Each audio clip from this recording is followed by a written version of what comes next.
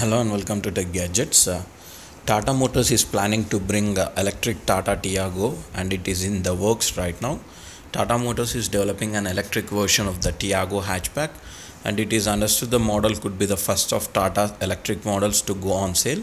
And the car maker has been working on battery electric vehicles for some time with now UK-based Tata Motors European Technical Center (TMETC) leading the charge and development work. While Tata hasn't divulged much about the Tiago BEV, it is expected to borrow heavily from the Bolt BEV prototype and the electric version of the Bolt hatchback.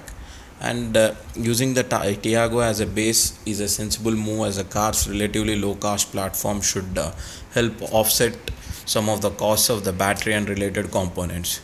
Government's recent push towards electric vehicles is sure to have given a fillip to Tata's plan to roll out its own range of EVs sooner rather than later.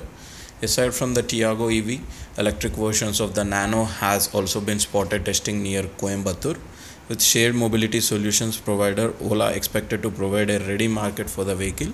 And Tata Motors is also testing a fully electric bus for eventual rollout. So this is the latest update, guys. Hope that guys you like this update. Please comment and subscribe for my channel for more tech and auto related updates. Thank you.